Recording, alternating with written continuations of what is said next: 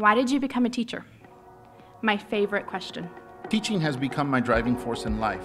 Teaching is not just what I do, it is who I am. My passion in life, teaching struggling readers how to read. And on the first day of kindergarten, as a 6-year-old, I began telling the other students in the class where to sit. I said, you sit here, you sit here, you sit here, and I'll sit here. Even though we may not all know each other, that we're sharing this journey. I will continue my journey of changing the world one student at a time. There is no greater moment for a teacher than seeing your students achieve their dreams. The most important lesson that I've learned is to accept them for exactly who they are. My students, they learn to love school because they are active participants in their own learning.